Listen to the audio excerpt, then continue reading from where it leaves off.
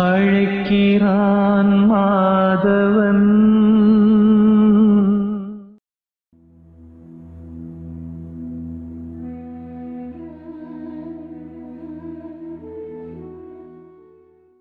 வணக்கம் திருமாறன். இந்த அழைக்கிறான் மாதவன் சேனல் எனக்கு இந்த வருடம் ஜனவரியிலேருந்து தெரியும். இந்த பிரம்ம முகூர்த்த வகுப்பை பற்றி நான் தெரிஞ்சுக்கிட்டு 21 நாள் வகுப்பு காலையில் 4 மணிக்கு நடக்கும். இந்த 21 நாள் கிளாஸில் என்னோட அனுபவம் என்னன்னா எண்ணில் அடங்காதது. இந்த அனுபவத்தை நான் இப்போ வார்த்தையால் சொல்ல விரும்பலை. காரணம் ஒவ்வொருத்துக்கும் ஒவ்வொரு விதமான அனுபவம் கிடைச்சிருக்கும். இந்த ஒவ்வொரு நாள் பயிற்சியில் கலந்துக்கிட்டு அன்றைக்குள்ள நாள்தோறும் நான் அனுபவிக்கிற சந்தோஷம், ஆத்மார்த்தமான ஒரு இன்பம் இருக்கும். முகத்துல ஒரு புன்னகை இருக்கும். அந்த ஹோல் டே என்னன்னா நம்ம கொடுத்த இந்த கிளாஸுக்கு கொடுத்த அந்த பணமும் நான் பெற்ற அனுபவத்துக்கும் ரெண்டுமே ஈடுகட்ட முடியாது. ஏன்னா அவ்வளவு பெரிய விஷயத்த நீங்க சொல்லி கொடுத்துருக்கீங்க. உதாரணமா தன்னை தானே கவனிக்கிறது எனக்கு ரொம்ப பிடிச்சிருக்கு. இந்த கவனித்தல், விழிப்புணர்வா இருக்கிறது, மன்னிப்பு, நன்றி உணர்வு, இப்படி பலவிதமான டாபிக் இந்த 21 நாள் நீங்க கவர் பண்ணியிருந்தீங்க. விழிப்புணர்வா இருக்கிறதுக்கும் இந்த 21 நாள் வகுப்பு ஒரு இன்றியமையாததா இருந்திருக்கு. அதுக்காக நான் ரொம்ப நன்றி சொல்ல கடமைப்பட்டிருக்கிறேன். நன்றி.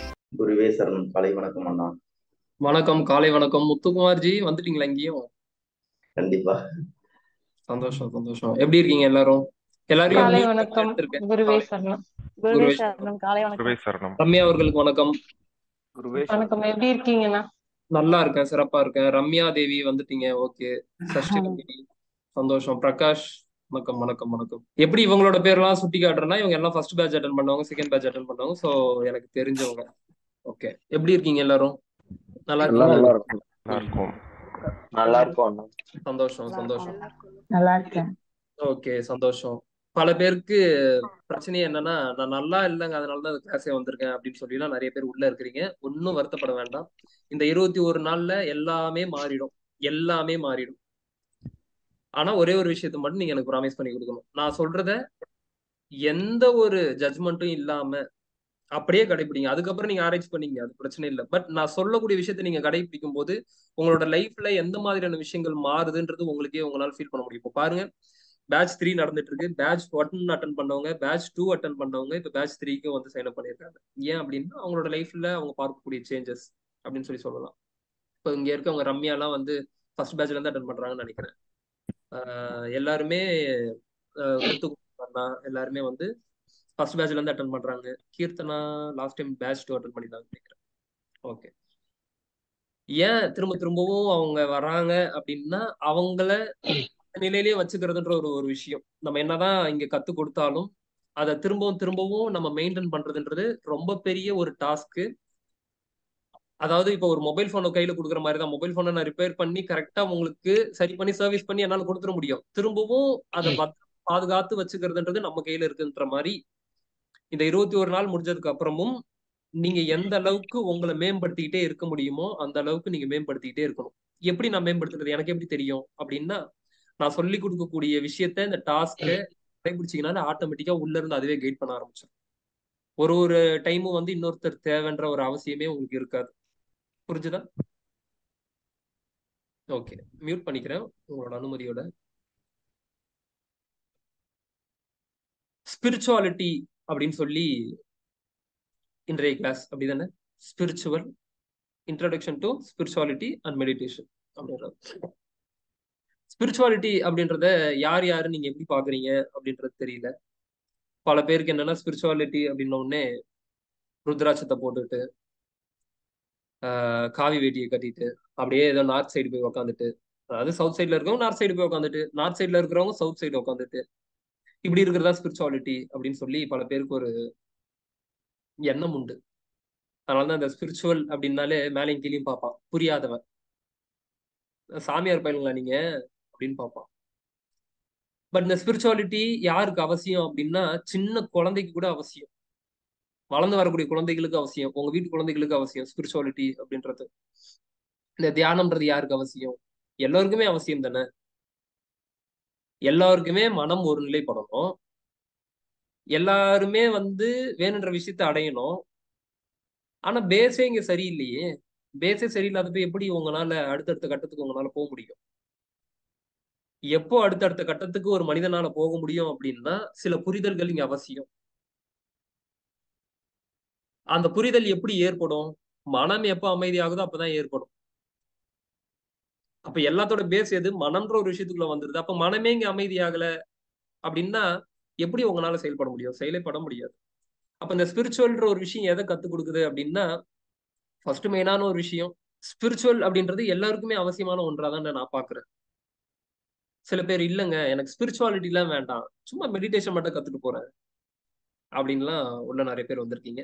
உள்ள இருந்து சில பேர்கிட்ட நான் வந்து கேட்டு தெரிஞ்சுக்கணும்னு ஆசைப்படுறேன். எந்த மாதிரியான விஷயத்த இங்க கிடைக்கும் அப்படின்னு சொல்லி நீங்க வந்தீங்கன்னு மட்டும் ஒரு ஒரு 1 to 2 மினிட்ஸ் பேசிட்டோம்னா கொஞ்சம் கிளியரா அதுக்கப்புறம் நம்ம டிராவல் பண்ணலாம்னு நினைக்கிறேன். மியூட்ல இருந்து எடுக்கிறேன், அன்மியூட் பண்றேன். உள்ள இருந்து ஒருத்தர் பேசுறாங்க அப்படின்னா இன்னொருத்தவங்க பேசுறதை ஸ்டாப் பண்ணிக்க. எந்த விஷயத்தை எதிர்பார்த்து இங்க வந்திருக்கிறீங்க? சொல்லுங்க.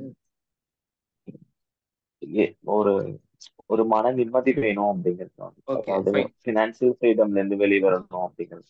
Okay fine. சாய் செந்தில் நன்றி. ஓகே வேற? மனம் ஒருமைப்பட வேண்டும் என்பதற்காக வந்திருக்கிறேன். ஓகே ஃபைன்மா, நன்றிங்கம்மா. வேற? ஜி ஒரு லைஃப் ஸ்டைல் சேஞ்சுக்காக வேணும். சிறப்பு அருண்குமார் அவர்களே, வணக்கம், நன்றி.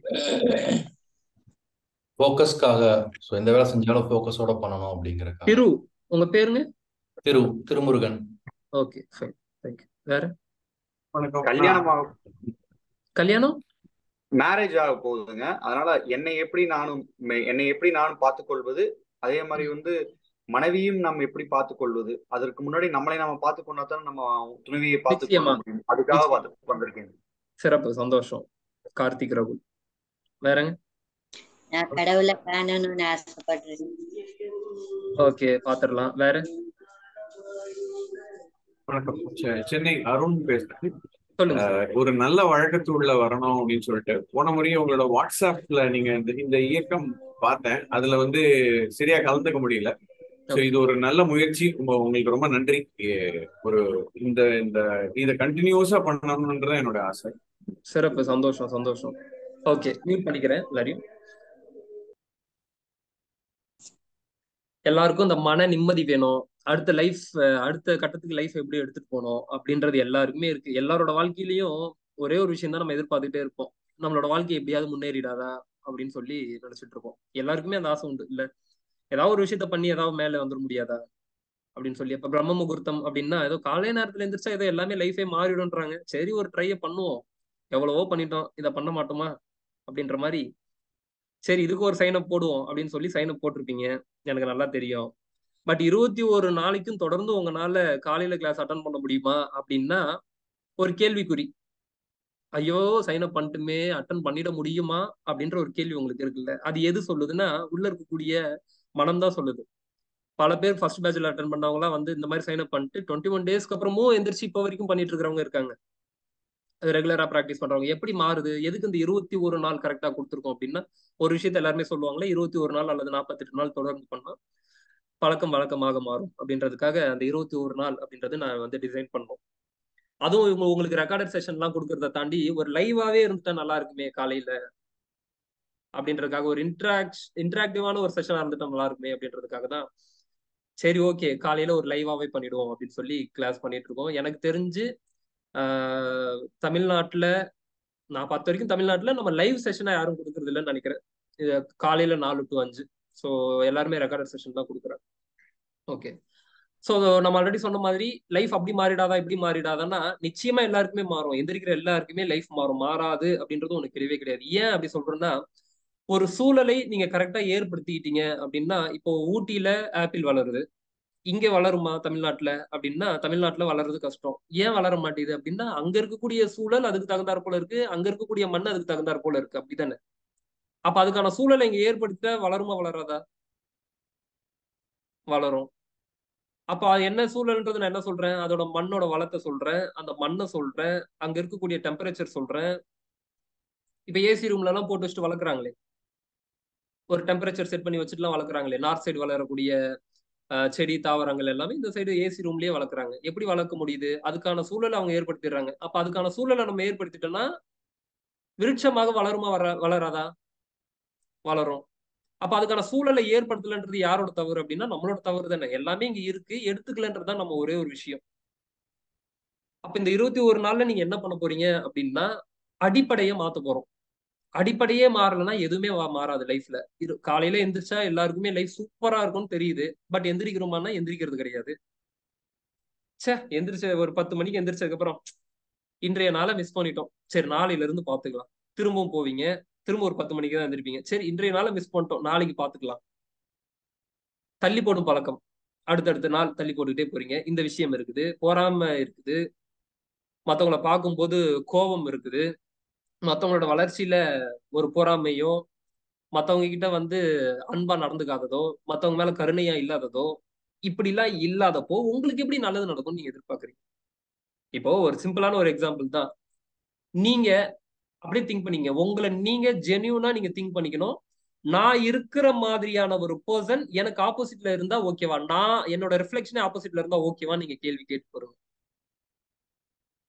ஓகே நீங்க நினைப்பீங்க, இல்ல இல்ல இது மாத்திக்கிட்டா கொஞ்சம் நல்லா இருக்கும், கொஞ்சம் நான் கோவப்படுறேன், ஆப்போசிட்ல இருக்கிறவங்க கொஞ்சம் கோவப்படாம இருந்தா நல்லா இருக்கும். எப்படி நீங்க மாத்திக்க மாட்டீங்க, ஆப்போசிட்ல இருக்கிறவங்க மாத்திக்கணும். அப்ப மாற்றம் யாருக்குள்ள நிகழணும்? நம்மளுக்குள்ளதானே ஃபர்ஸ்ட் நிகழணும். ஆப்போசிட்ல இருக்கிறவங்ககிட்டே நிகழணும்னு நினைச்சீங்கன்னா எப்படி நிகழும்? சிம்பிளான ஒரே ஒரு விஷயம் தான். நீங்க கண்ணாடியில போய் அட்ஜஸ்ட் பண்ணிட்டு இருக்கிறீங்க ஒரு விஷயத்தையும். நான் என்ன சொல்றேன், வெளியே அட்ஜஸ்ட் பண்ற ஆட்டோமேட்டிக்கா கண்ணாடியில சேஞ்ச் ஆகும்னு சொல்றேன். இது அதோட பிரதிபலிப்பு தான். பிரதிபலிப்புல போய் நீங்க வந்து சேஞ்ச் பண்ணணும், போய் அழிச்சுக்கிட்டே இருந்தீங்கன்னா எப்படி அழியும்? சிம்பிளான ஒரு விஷயம், ரொம்ப எஃபெக்டிவான ஒரு விஷயம். நீங்கள் மாறாம இந்த உலகம் மாறாது. மாற்றம் என்பது யார்கிட்ட இருந்து ஏற்பட வேண்டியது அப்படின்னா நம்ம கிட்ட இருந்து தான் ஃபர்ஸ்ட் ஏற்படணும். நம்ம கிட்ட ஏற்படல அப்படின்னா ஒண்ணுமே பண்ண முடியாது. அப்போ இங்க வரும்போதே உங்களுக்கு என்ன இருக்கும், இவன் சொல்றதெல்லாம் நம்ம கேட்கறதா? சைன் அப்பும் பண்ணிருப்பாங்க கிளாஸுக்கு.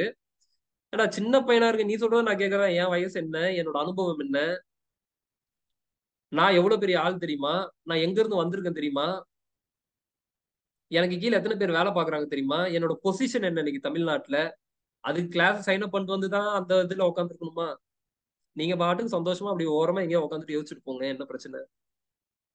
கிளாஸை சைன் அப் பண்ணிட்டு நான் எவ்வளவு பெரிய ஆள் தெரியுமா, இங்க இருக்கிற 133 பேர்ல நான் தான் வந்து பெரிய ஆளு, நான் தான் தமிழ்நாட்டையே கட்டி ஆள்றேன். நீங்க யாரா வேணா இருந்துங்க, ஒரே ஒரு விஷயம் தான், உங்களுக்கான அது மதிப்பு கிடையாது. இப்போ சிஎம்மா இருக்கிறாங்க, பிஎம்மா இருக்கிறாங்கன்னா சிஎம் எக்ஸா மாறும்போது அவ்வளவு மதிப்பா இருக்கு, பிஎம் எக்ஸ் பிரைம் மினிஸ்டரா மாறும்போது அவ்வளவு பெரிய மதிப்பா இருக்கு. பொசிஷன்ல இருக்கும்போது மதிப்பு இருக்கு, அப்படித்தானே? பொசிஷன்ல இல்லைன்னா என்ன, யார் மதிப்பா உங்களை? ஒருத்தரும் மதிக்க மாட்டான். இப்போ கலெக்டரோட ஒரு பியூன் ஒருத்தர் இருக்கிறாரு, அவரே கலெக்டரா மாத்திட்டா நாளைக்கு பியூனுக்கு தான் வணக்கத்தை போடுவான், உங்களுக்கு வணக்கத்தை போட மாட்டான். அந்த பொசிஷனுக்கான மதிப்பு தானே தவிர உங்களுக்கான மதிப்பு கிடையாது. அப்போ இது ஏன் நான் சொல்றேன் அப்படின்னா, இந்த கிளாஸ்க்கு நீங்க வந்ததுக்கு அப்புறம் இந்த நான் அப்படின்னக்கூடிய அந்த தன்மையை கொஞ்சம் ஓரமா எடுத்து வச்சிருங்க. நான் அவ்வளவு பெரிய ஆளு, நான் இவ்வளவு பெரிய ஆளு, நான் யார் தெரியுமா, என்னோட ஸ்டேட்டஸ் தெரியுமா, என்னோட பண மதிப்பு தெரியுமா, என்னோட சொத்து மதிப்பு தெரியுமா அப்படின்லாம் கேக்குறீங்கன்னா தாராளமா நீங்க அதை வச்சுங்க. கொஞ்சம் நான் சொல்றதெல்லாம் கொஞ்சம் ஹார்ஷா திட்டுற மாதிரி இருந்துச்சுன்னா மன்னிச்சிருங்க, ஏன்னா அப்பதான் உங்களுக்கு புரியும் அப்படின்றதுக்காக. யாரையும் தனியா சுட்டி காட்டல, அவங்களோட மனம் அது வருத்தப்படுது அப்படின்னா நீங்க அதுல கொஞ்சம் கவனிக்கணும்னு அர்த்தம். எப்போ நம்மளுக்கு ஒரு வருத்தம் வரும், நம்ம எதுவுமே பண்ணாதப்ப நம்மளுக்கு வருத்தம் வராது, நம்மளுக்கு குத்தும் போதுதான் வருத்தம் வரும். அப்ப குத்துதுன்னா அப்ப நம்ம ஏதோ ஒரு பிரச்சனை அந்த இடத்துல இருக்குன்னு அர்த்தம், அதை நீங்க திருத்திக்கிங்கன்னு சொல்றேன். அப்ப நான் அந்த தன்மையே, நானுன்னு கூடிய அந்த தன்மையே மாறல அப்படின்னா எதுவுமே இங்க மாறாது. இப்ப நான் என்ன சொல்றேன், இவன் சொல்றதெல்லாம் கேட்கறதா அப்படின்றது இல்லாம கொஞ்சம் எல்லாத்தையுமே ஓரம் கட்டி எடுத்து வச்சுட்டு 21 நாளைக்கு சரி இவன் வழியில தான் நடந்து பார்ப்போமே, ஏதாவது லைஃப் மாறுதுன்றானே அப்படின்னு சொல்லி கொஞ்சம் டிராவல் மட்டும் பண்ணுங்க, அவ்வளவுதான். ஸ்பிரிச்சுவல் அப்படின்ற ஒரு விஷயத்துக்குள்ள நீங்க ஏன் வரீங்க அப்படின்னா, ஸ்பிரிச்சுவலுக்குள்ள நாங்க எங்க வந்தேன் அப்படின்ற ஒரு கேள்வி உங்களுக்கு இருக்கும். பட் எல்லாருமே ஸ்பிரிச்சுவலுக்குள்ள தான் இருக்கும். பேசிக்கா நான் ஸ்பிரிச்சுவல் எப்படி பாக்குறேன்னா, டிசிப்ளின்ற ஒரு விஷயத்த பாக்குறேன். எல்லாருமே வந்து அடுத்த பிறவா பெருநிலை அடையணும் அப்படின்றத ஸ்பிரிச்சுவாலிட்டியோட ஒரு மெயினான ஒரு விஷயம். நான் இங்க ஏதோ ஒரு விஷயத்துக்காக வந்திருக்கிறேன், அடுத்து இங்க நான் பிறக்காம இருக்கணும், அவ்வளவுதான். ஏன் பிறக்காம இருக்கணும்? அடுத்தடுத்து கஷ்டங்களை அனுபவிச்சுக்கிட்டே இருக்கோம், சந்தோஷமும் கஷ்டமும் மாறி மாறி வந்துட்டே இருக்குது. நம்ம இறந்ததுக்கு அப்புறம் மீண்டும் இந்த இடத்துக்கு வராம இருந்தோம்னா பிரச்சனையே இல்லையே அப்படின்றதுதான் அந்த ஸ்பிரிச்சுவாலிட்டியோட மொத்த ஒரு விஷயமும். மீண்டும் பிறக்காம இருக்கணும், ரீபர்த் எனக்கு இருக்கக்கூடாது. இதைத்தான் என்ன சொல்றாங்கன்னா, இப்போ இவரு மாணிக்கவாசகர் பாடல் கேட்டீங்களே, திருவாசகம் கேட்டீங்கல்ல, அந்த திருவாசகத்துல இறைவன் வந்து கூப்பிடுவாரு, போங்க நான் அப்புறம் பாத்துக்கிறேன் அப்படின்னு சொல்லி அனுப்பிச்சு விட்டுருவாரு. திரும்பவும் ஐயோ நான் வந்து எவ்வளவு பெரிய ஒரு ஆப்பர்ச்சுனிட்டியை மிஸ் பண்ணிட்டேன் அப்படின்னு சொல்லி எப்போ எனக்கு வந்து உங்க முக்தி கொடுப்பீங்க, எப்ப திரும்ப என்ன கூட்டிட்டு போவீங்கன்னு சொல்லி அவரோட கதறல் தான் அந்த திருவாசகமே. அப்ப திருவாசகம் ஏன் பிளே பண்றேன் அப்படின்னா, திருவாசகத்துக்கு உருகாதார் ஒரு வாசகத்துக்கு உருகாதார் அப்படின்னு சொல்லி சொல்லுவாங்க. காலையில இந்த திருவாசகத்தை நீங்க கேட்கும் போது உங்களோட லைஃப்ல மிகப்பெரிய ஒரு மாற்றம் ஏற்படும். எப்படிங்க என் லைஃப்ல திருவாசகத்தை கேட்கும்போது மாற்றம் ஏற்படும்னா அது மாற்றம் ஏற்படும். அது அந்த மாதிரியான டிசைன். அதுக்கு நிறைய எக்ஸாம்பிள்லாம் இருக்கு. குழந்தை வந்து வயிற்றிலே இறந்துருச்சு அப்படின்னு சொல்லி சொன்ன அப்ராட் கப்பலுக்கு அவங்க சும்மா போயிட்டு வீட்டுல திருவாசகத்தை பிளே பண்ணும்போது உள்ள குழந்தை எட்டி வச்சதை அவங்க ஃபீல் பண்ணாங்க. திரும்பவும் பிளே பண்றாங்க, திரும்ப எட்டி வரைக்குது. திரும்ப போய் செக் பண்ணும்போது குழந்தை வந்து நல்ல முறையில இருக்குன்னு சொல்லி ஹாஸ்பிட்டல்ல சொல்றாங்க. அப்புறம் ஐயா இளையராஜா அவர்களோட பாடல் தான் அது. அவர் பாடி இசையமைச்சதுதான். அவர்கிட்ட திரும்ப வந்து குழந்தை பிறந்ததுக்கு அப்புறம் காலில் விழுந்து வணங்கிட்டு போனாங்க. ஏன்னா திருவாசகத்துக்கான பவர் அந்த அளவுக்கான ஒரு பவர்.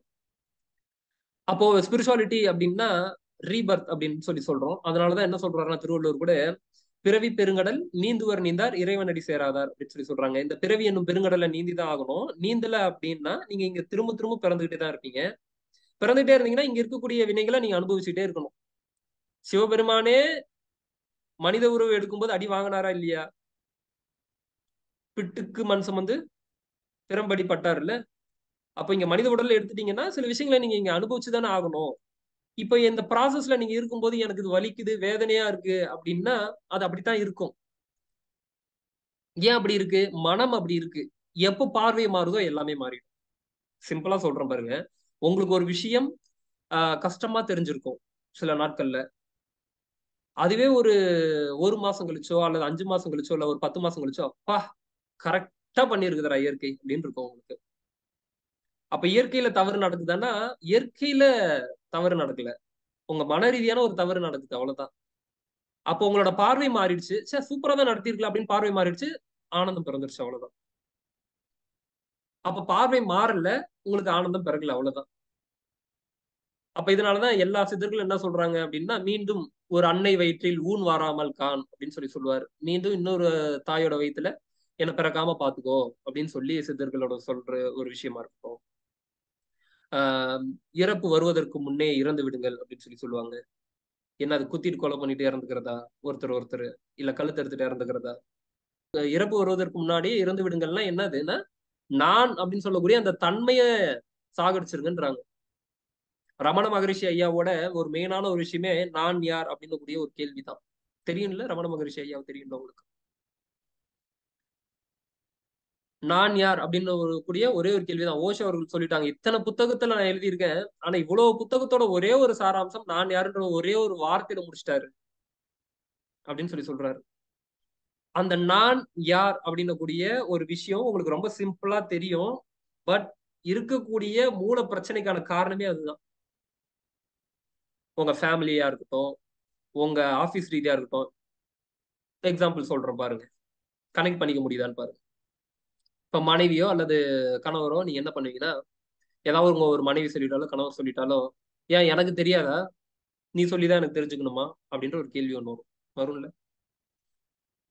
ஏன் இது வருது? இது எதனோட அடிப்படையில வருது? என்னை விட நீ சின்னவன், என்னை விட நீ குறைஞ்ச ஆளு அப்படின்ற ஒரு அடிப்படையில தானே அதோட ஒரு வார்த்தையே வருது.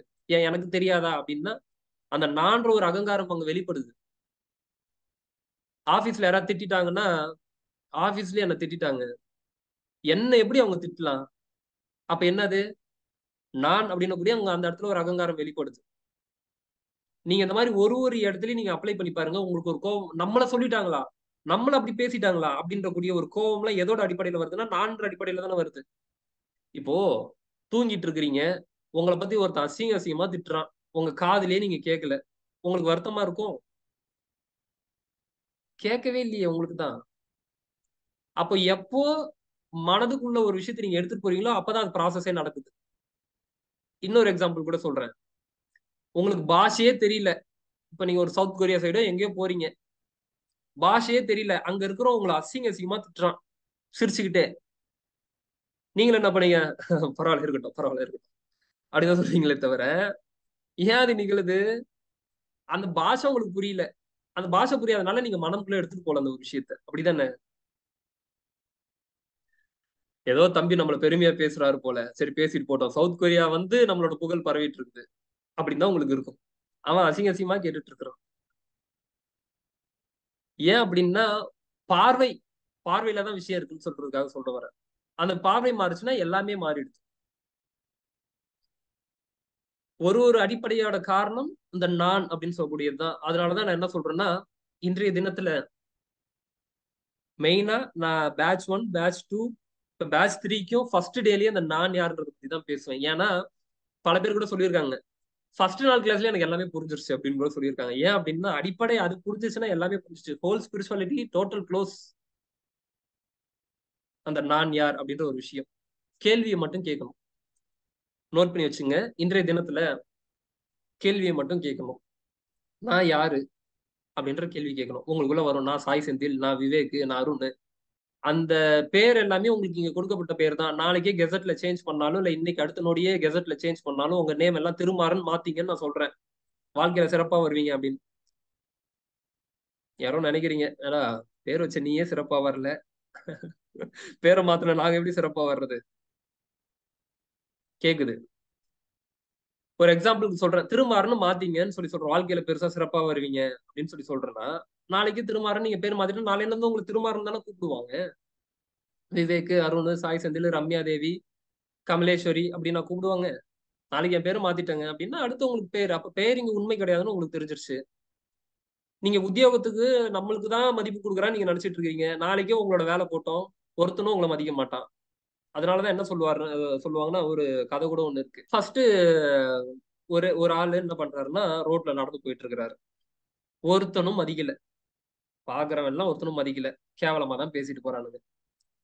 அப்படி காட்டோரமா அவருக்கு டெய்லியும் நடந்து போயிட்டு வரக்கூடிய அந்த பழக்கம் இருக்கிறதுனால காட்டோரமா நடந்து போயிட்டு வந்துட்டே இருக்கிறாரு. ஒரு நாளைக்கு அவருக்கு ஒரு புதையல் ஒண்ணு கிடைக்குது.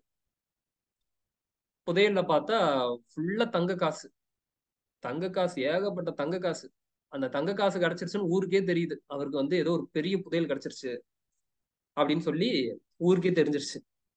அவர் என்ன பண்றாருன்னா எடுத்து கொண்டு வந்து வீட்டுல வச்சிடுறாரு. அந்த தங்க காசை வீட்டுல வச்சிடுறாரு. அடுத்த நாள் திரும்ப ரோட்ல நடந்து போறாரு. பாக்குறவன்லாம், ஐயா வணக்கம், எப்படி இருக்கீங்க அப்படின்னு பேச ஆரம்பிக்கிறான். ஒருத்தனா கேட்க ஆரம்பிக்கிறான். அவரும் சொல்லிடுறேன் சொல்லிடுறேன் அப்படின்னுட்டே வந்தாராம். திரும்ப அடுத்த நாள் போறாரு. திரும்பவும், ஐயா சாப்பிட்டீங்களா, ஐயா தூங்குனீங்களா, ஐயா எப்படி போகுது வாழ்க்கை அப்படின்னு ஒருத்தனும் நல்லா விசாரிக்கிறான். ஐயா சொல்லிடுறேன் அப்படின்னுட்டே இருந்தாராம். இப்படியே டெய்லியும் அவர் போக வர இருக்க இத்தனை மாசமா இவனு மதிக்காதவன் சொல்லு திடீர்னு பாசம், ஐயா எப்படி இருக்கீங்க, வாழ்க்கை எப்படி போயிட்டு இருக்குது, மனைவி எப்படி இருக்காங்க, வீட்டுல எல்லாமே நலமா, எல்லாம் சௌக்கியமா அப்படின்னு சொல்லி விசாரிக்க ஆரம்பிக்க சொன்னேன். அவரும் எல்லாருக்கிட்டையும் போய் சொல்லிடுறேன்னுட்டு வீட்டுல போய் ஒரு மூலையில நின்று எல்லாத்தையுமே சொன்னாராம். இந்த மாதிரி ஒன்னு அவன் கேட்டான், உன்னை இவன் கேட்டான் அப்படின்னு சொல்லி சொல்றாராம். மனைவி வந்து கேக்குறாங்களா, என்ன தனியா போய் புலம்பிட்டு இருக்கீங்க அப்படின்னா, இல்ல இவ்வளவு நாளா நான் நடந்து போயிட்டு இருந்தேன் இந்த ரோட்ல தான், இத்தனை வருஷம் காலமா நடந்து போயிட்டு இருந்தோம், ஒருத்தனும் என்ன விசாரிக்கல. எனக்கு புதையல் கிடைச்சிருச்சுன்னு தெரிஞ்ச உடனே மட்டும் எல்லாருமே வந்து ஐயா எப்படி இருக்கீங்க, ஐயா சாப்பிட்டீங்களா அப்படின்னு சொல்லி எல்லாம் கேக்குறாங்க. இது என்ன கேட்கல, இந்த பண மூட்டையை தான் கேக்குறாங்க, இந்த புதையலை தான் கேக்குறாங்க. அதான் அதுகிட்ட வந்து சொல்லிட்டு இருக்கிறேன், உன்னை அவன் கேட்டான், உன்னை அவன் வந்து நல்லா விசாரிச்சான், உன்னை சாப்பிட்டியான்னு கேட்டான் அப்படின்னு சொல்லி இதுகிட்ட சொல்லிட்டு இருக்கேன் அப்படின்னு சொல்லி சொன்னாராம். அப்போ என்னன்னா உங்களோட உத்தியோகத்துக்கு தான் மதிப்பே தவிர உங்களுக்கு மதிப்பு இல்லைன்றதுக்காக நான் சொல்றேன். நீங்க என்ன நினைச்சுக்கிறீங்க, நம்மளுக்கான மதிப்பு தான் அப்படின்னு நீங்க நினைச்சுக்கிறீங்க. அது எதோட வெளிப்பாடு அப்படின்னா நான் அப்படின்னு சொல்லக்கூடிய ஒரு வெளிப்பாடு தான். இந்த நான் அப்படின்ற ஒரு விஷயத்த பிடிச்சிட்டீங்கன்னா எல்லாத்தையுமே பிடிச்சிருவீங்க, எல்லாத்தையுமே பிடிச்சிருவீங்க. இதனாலதான் ரமண மகரிஷி ஐயா கூட ரொம்ப இம்பார்ட்டன்டா சொல்லுவார் நான் யார் அப்படின்ற ஒரு விஷயத்த. இந்த இளையராஜா அவர்களோட பாடல்ல கூட இருக்கும். சின்ன பையன் ஒருவன் செய்த செயல் என்னை கலக்கியது அப்படின்னு சொல்லி ஒரு பாடல் இருக்கும். அந்த பாடல் முடிஞ்சா இன்னைக்கு குரூப்ல ஷேர் பண்ண சொல்லி சொல்றேன், நீங்க கேட்டு பாருங்க. சின்ன பையன் ஒருவன் செய்த செயல் என்னை கலக்குச்சு. அவர் அதான் இளையராஜா ரமண மகரிஷிய வர்ணிச்சு பாடுறாரு. சின்ன பையன் ஒருத்தன் செஞ்ச செயல் என்ன டோட்டலா ஆஃப் பண்ணிடுச்சு, அந்த நான் என்னும் தன்னை விசாரணையால் அழிச்சான். எப்படி எப்படி விசாரம் பண்றது, அதை நான் சொல்றேன். நான் யாருன்னு ஒரு கேள்வி கேட்க சொல்றேன். நான்னா பேர் வரும், அடுத்து உங்களோட உத்தியோகம் வரும், அடுத்து உள்ள போங்க, அது நான் கிடையாதே, நாளைக்கே இன்னொருத்த திருமாறனுக்கு போஸ்டிங் கொடுத்து அவனுக்கு மதிப்பாச்சு. அப்ப நான் யார் அப்படின்ற ஒரு கேள்விக்குள்ள போய்கிட்டே இருக்கணும். அப்ப அந்த நான் எனக்கூடிய அந்த தன்மைய எப்படி அழிச்சாராம், விசாரத்திலேயே அழிச்சாராமா. கொன்று விட்டான் தான் என்னும் தன்னை விசாரணையில் அப்படின்னு சொல்லியிருப்பாரு. கொன்று விட்டானா யாத அந்த தான் அப்படின்னு சொல்லக்கூடிய அந்த ஒரு தன்மையை விசாரணையிலேயே கொண்டுட்டாராம் ரமண மகரிஷி. அதை வந்து இளையராஜா அவர்கள் வந்து ஒரு பாடலா எழுதியிருப்பாரு. அதனாலதான் இது எல்லாமே இறப்பு வருவதற்கு முன்பே இறந்து விடுங்கள், நான் அழிந்து விட வேண்டும், நான் அழிஞ்சிடணும் அப்படின்னா அந்த நான் கூட அந்த தன்மை அழிஞ்சிடணும். உங்களுக்கு சொல்லல, அந்த நான் அப்படின்ற கூடிய தன்மை அழிஞ்சிடணும். அது அழிஞ்சிட்டா எல்லாமே ஓகே ஆயிடும். அவ்வளவுதான், சிம்பிளான ஒரு விஷயம். அப்ப இது ஸ்பிரிச்சுவாலிட்டிக்கு யூஸா இருக்குமா? ஸ்பிரிச்சுவல் அப்படின்றதுக்கு நீங்க தனியா அதுக்கு ஒரு பேர் வச்சுக்கிறதா வச்சுங்க. நான் இதை எப்படி பாக்குறேன்னா, இது ஒரு ப்ராசஸ், அவ்வளவுதான். எல்லாருமே அந்த ப்ராசஸ்ல தான் இருக்கும். எல்லாருமே கிட்ட சொல்லுவாங்க, நான் ஸ்பிரிச்சுவல்ல வந்து 15 வருஷமா டிராவல் பண்றேன் தம்பி, நானும் இந்த ஃபீல்டுல தான் தம்பி, எனக்கு அது இன்னும் சொன்னாங்க, நானும் இந்த ஃபீல்டுல தான் தம்பி. என்னது ஃபீல்டா அப்படின்ற மாதிரி இருக்கும். நம்ம ஏதோ ஒரு இதுல போயிட்டு இருக்கிற மாதிரி. அதனால எல்லாருக்குமே அது அவசியம் அப்படின்னு சொல்லி பாக்குறேன். பேஸா இந்த ஸ்பிரிச்சுவாலிட்டின்றத நீங்க எப்படி புரிஞ்சுக்கணும் அப்படின்னா, இந்த நான் அப்படின்ற கூடிய ஒரு தன்மையில நீங்க புரிஞ்சுக்கணும். அந்த நான் கூடிய அந்த தன்மை எடுத்துட்டீங்கன்னா நீங்க எல்லாமே எடுத்துடலாம். செல்ஃப் டிசிப்ளின் அவசியம். இந்த செல்ஃப் டிசிப்ளின் நான் எப்படி கொண்டு வர்றது அப்படின்னா, நான் சொல்லக்கூடிய டாஸ்க்கை நீங்க பண்ணிட்டு வந்தாலே உங்களுக்கான செல்ஃப் டிசிப்ளின் நிச்சயமாக வந்துடும். பண்ணிடலாம் தானே? இது மாறாம உங்களுக்கு எதுவுமே மாறிடாது. மீண்டும் திரும்ப திரும்ப உங்களுக்கு பிரச்சனை இருந்துகிட்டே இருக்கும். ஆனா ஒரு விஷயத்த மட்டும் நான் அஷூரன்ஸ் கொடுக்குறேன். என்ன அப்படின்னா, உங்களுக்கு 10 லட்ச ரூபா பண பிரச்சனை, 20 லட்ச ரூபா பண பிரச்சனை, இல்ல 50 லட்ச ரூபா, 1 கோடி ரூபா கூட பண பிரச்சனை இருக்கட்டும், இல்ல வீட்டுல குடும்ப ரீதியான ஒரு பிரச்சனை இருக்கட்டும், என்ன வேணா இருக்கட்டும், அதுக்கு சஃபர் ஆகுறோமா ஆகலையான்றது யாருக்கிட்ட இருக்கு? தூங்கும்போது பிரச்சனை இருக்கா? ஏன்? மனம் வேலை செய்யல. மனம் இருக்கு, வேலை செய்யல, யோசிக்கல. அப்போ சுத்தி இருக்கக்கூடிய பிரச்சனை இருக்கிறது உண்மை தானே? எப்படி நீங்க சந்தோஷமா தூங்கிட்டு இருக்கிறீங்க? மனம் வேலை செய்யலைன்னா சந்தோஷமா தூங்க முடியும், அவ்வளவுதான். அப்போ மனம், அதனாலதான் மனம் இறக்கும் நிலை அப்படின்னு சொல்லி கூட சொல்லுவாங்க. மனம் இறக்கும் நிலை அப்படின்னு சொல்லி சொல்லுவாங்க. மனம் அது இறந்துருச்சு அப்படின்னா, மனம் இறக்குறதுன்னா அந்த நாணக்கூடிய அந்த தன்மை, இங்க எல்லாமே இயற்கை நடத்துதுன்ற ஒரு விஷயம், செயல்கள் நம்ம கிட்ட இருக்குன்ற கூடிய ஒரு விஷயம், எல்லா ஒரு டிசிப்ளினான ஒரு விஷயத்த நம்ம சேஞ்ச் பண்ணும்போது செயல்ல ஒரு சேஞ்சஸ் ஏற்படும். செயல்ல சேஞ்சஸ் ஏற்படும் போது வெளிப்புற சூழல்கள்ல மாற்றம் ஏற்படும். ஃபர்ஸ்ட் அகத்துல மாற்றம் ஏற்படும், அப்புறம் புறத்துல மாற்றம் ஏற்படும். அகத்தை மாத்திட்டா புறம் மாறிடும். புரியுதா? அப்போ இது எல்லாமே உங்களுக்கு மாறிடுமா? லைஃப்ல உங்களோட கடன் பிரச்சனை எல்லாமே மாறிடுமான்னா அதுக்கு நான் அஷூரன்ஸ் கொடுக்க முடியாது. ஒரே ஒரு விஷயத்துக்கு நான் அஷூரன்ஸ் கொடுக்க முடியும், அது இருந்தாலும் உங்களுக்கு வலிக்காது. இப்போ ஒரு போலீஸ் கிட்ட மாட்டிக்கிறீங்க, ஒரு 10 அடி அடிக்கிறேன் தம்பி வாங்கிக்கங்கன்றாரு. அப்போ கொஞ்சம் ஐயோ எப்படி இதை வாங்குறதுன்னு நினைப்பீங்க. தம்பி உங்களுக்கு வலிக்கவே வலிக்காது, 10 அடி வாங்கிக்கிங்க அப்படின்னா சுத்தமா உங்களுக்கு வலியே இல்லை. வாங்குறதுல உங்களுக்கு என்ன பிரச்சனை? ஏன்னா அது வாங்கிதான் ஆகணும். ஏன் வாங்கிதான் ஆகணும்? ஏன்னா நீங்க செய்த செயல்களுக்கான விளைவு என்பது உண்டு. அது நம்ம கர்மா அப்படின்ற ஒரு விஷயத்த பத்தி நம்ம கிளாஸ்ல பார்ப்போம். ஒரு விஷயத்த நீங்க இங்க புரிஞ்சுக்கணும். என்ன? நம்ம செய்த செயலுக்கான வினையை இங்க நம்ம அனுபவிக்கிறோம் அப்படின்றதுல மட்டும் புரிஞ்சுட்டு, இயற்கை ஒரு பொழுதும் தவறு செய்யாது, நம்ம பார்க்கக்கூடிய பார்வையை மாத்திக்கணும் அப்படின்ற ஒரு விஷயமும், இங்க நான் அப்படின்ற கூடிய ஒரு தன்மை தான் நம்மளை இங்க ஒரு பிரச்சனைக்குள்ள வச்சுட்டே இருக்குன்ற ஒரு விஷயமும் உங்களுக்கு புரிஞ்சிருச்சுன்னா லைஃப்ல எல்லாத்தையுமே நீங்க தூக்கி போட்டு ஈஸியா கடந்து போக முடியும். அதுக்கு நான் அஷூரன்ஸ் கொடுக்குறேன், மாறும். ஆனா நான் சொல்லக்கூடிய செயல்களை, நான் சொல்லக்கூடிய டாஸ்கை, நான் டெய்லி இன்னைக்கு நான் யாருன்ற ஒரு விஷயத்தை கேட்க சொன்னேன், அதை ரெகுலரா கேட்கணும்.